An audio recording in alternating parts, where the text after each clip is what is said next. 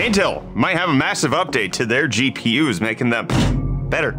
Also, Tesla is not going to update the Cybertruck until next year, and AMD gives us the update that their new GPUs aren't worth buying. Let's get to the hot news, everybody. I'm your Brett host. We're going to be going over the hottest tech news I can find on the internet while you enjoy your breakfast. And one little reminder that we are going to be giving away this beauty of a PC right here. It's an i5-13600K RTX 4080 in the NZXT sponsored H5 Flow case with the NZXT T120 cooler. You've got the NZXT C750 power supply, and it also is going to be wrapped in with the NZXT Canvas 27F monitor. We are giving this away at noon today Eastern time over on Twitch. In case you want to join us for that, it's going to be presented. You're probably wondering, why is it upside down, Brett? Because people complain about GPU sag, and I'm not going to fix it. It's a visual issue. It's not a functional issue. GPU sag doesn't bother me, but I fixed it for y'all. You just run your PC like that. There's real, like, what's the problem with running it like this besides everything's going to flow the other way? Hey,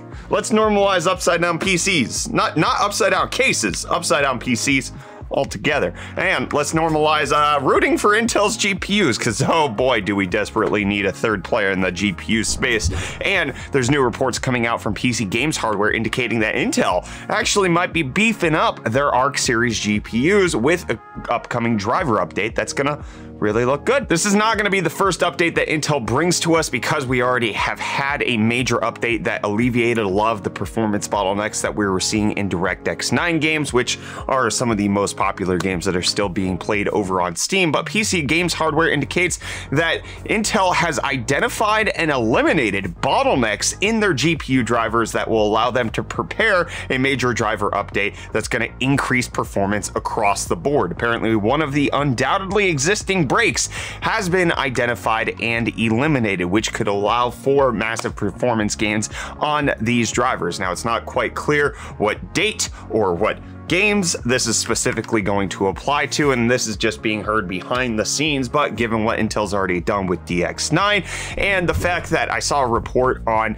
seeing just how much junk was in GPU drivers, Nvidia's drivers were huge, AMD's drivers were a little small, but Intel's drivers were like 1.2 gigabytes and had no reason to be like that. And this is the biggest area where Intel can just make general improvements, and we're likely going to see some significant upgrades. So I'm looking forward to this. Intel hopefully will be rocking our worlds with a performance update to the GPU drivers. I'll let you know when that happens here on Hot News, because I definitely want Intel to work in the GPU space, and I also want AMD to work in the GPU space, okay? Well, like, I root for them, which is why I also hold them to the same standard that I would hold Nvidia and Intel to. When Intel promised day zero drivers for Elden Ring and was nowhere to be found, we talked about that here on Hot News and talked about how that was an indication of bad signs to come for Intel's GPU launch. And that's exactly what it boded to. And I discussed that because I knew Intel could be better and should be better. So when I discuss AMD promising a day zero driver for a brand new video game and then not dropping a day zero driver for the vast majority of their customers, it's not because I hate AMD. It's because they promised something to the consumer that they failed to deliver on, and that's bad for everybody. You benefit absolutely none, you 6800 XT owner who thinks it's okay that Forspoken doesn't have a day zero patch. That's totally fine. I don't give a crap whether or not there is a day zero patch. I give a crap that AMD chose to say they were going to do something and then chose not to do it and then didn't update their customers about it. That's the problem that I had in yesterday's video. I tried to have that discussion in the comments with a few people. It has nothing to do with the game. The game, people don't like it. It's being poorly reviewed. I totally get that. Whether or not a driver update was necessary isn't the point. What is the point is that companies need to communicate, they need to execute on their communication, and when they cannot, they should communicate more effectively, saying that they missed the mark.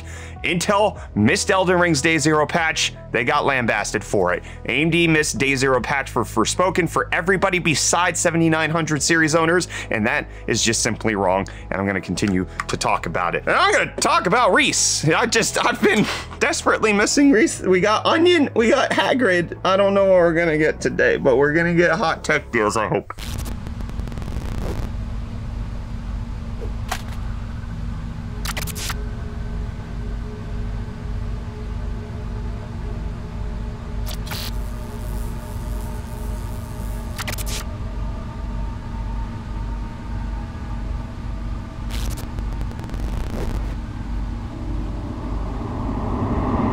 Thanks, buddy. I think I don't know anymore. I'm so confused, just like Tesla is with their Cybertruck. Yeah, you remember the pickup truck that they announced back in 2019 that they took $100 deposits for and made millions of dollars off of people just saying, "Here, take my money." 5 years ago, well, 4 years ago, but it's going to be 5 years by the time that Elon Musk is saying that Tesla is actually going to be rolling out with mass production on the Cybertruck. Just saying that's going to be very slow this year. There are going to be very few Cybertrucks that are delivered this year, and it's gonna be a while. I mean, this is bad. Obviously, this is not good, but it's not quite as bad as Tesla announcing their brand new Roadster back in 2017 alongside the Tesla Semi, taking $50,000 deposits on that vehicle and still actually producing not a single gosh dang one of them. Speaking of spending your money on things, that's all I got for the segue. Dead Space, the remake, came out today, or is coming out today, depending on where you are in the world. And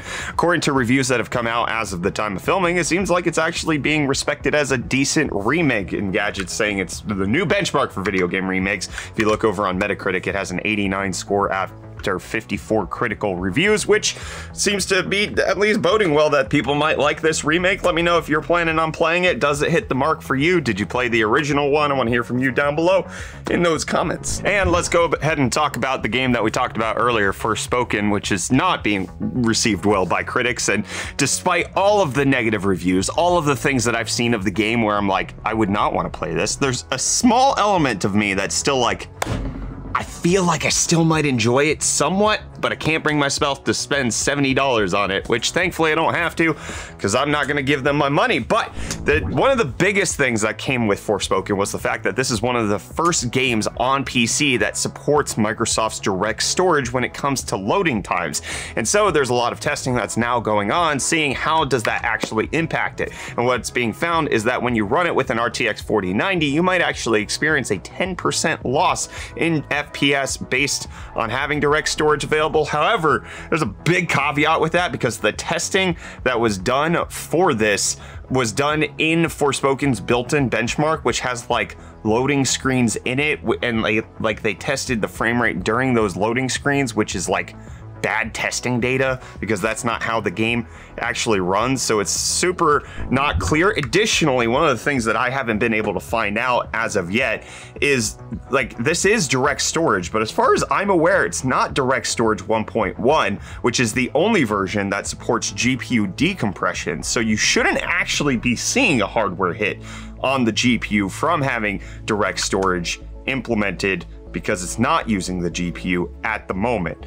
It's just better. But if you've seen any videos of Forspoken and the loading times, they are very quick. We have caught up to consoles, finally. Like, every time I bring this up where people are like, oh, what console supremacy? Have you played a modern title, like a modern PlayStation 5 title or Series X title on a new console? The loading times are non-existent.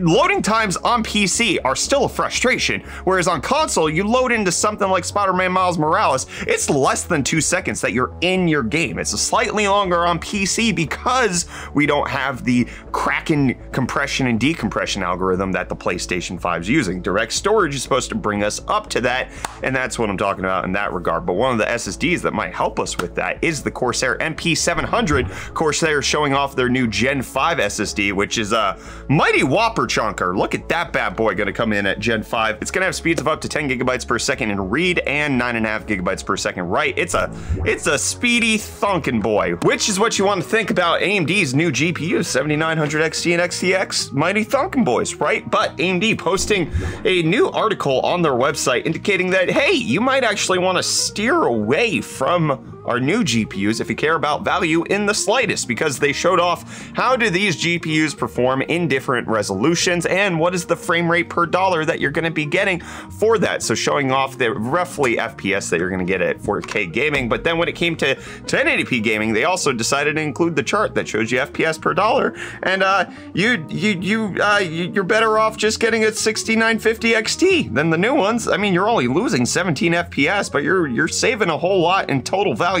Additionally, your best bang for buck from AMD is going to be on the 6700 XT. I mean, this is obvious that this is kind of typically how it goes, that the more expensive a graphics card gets, the more you get to the top tier one, the less value per dollar you're getting, because there's just marginal utility there. You're not actually paying the same value. So it makes sense that something in the low to mid tier is going to be the best bang for buck, and something at the high end is going to be redonkulously expensive. But it's just, as Tom's Hardware says here, AMD published this saying that there's never been a better time to upgrade with Radeon graphics, but then shows that their new GPUs have a worse value than their old GPUs. And one of the worst parts about this is that they don't actually show off the 6900 XT, which they were selling for 670 bucks, because they're not selling it anymore, and that would have been a way better value than anything that's on this list right now, because it's just, it's a weird situation. AMD doesn't really have a whole lot of good value,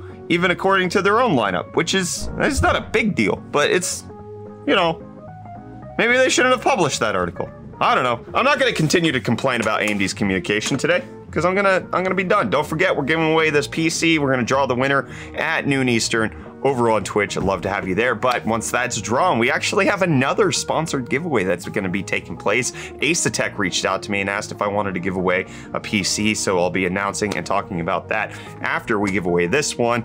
It's gonna be a lovely time. You guys get free computers. Heck yeah. All you have to do is watch me. I don't like that. Never mind, I shouldn't have said that. Goodbye.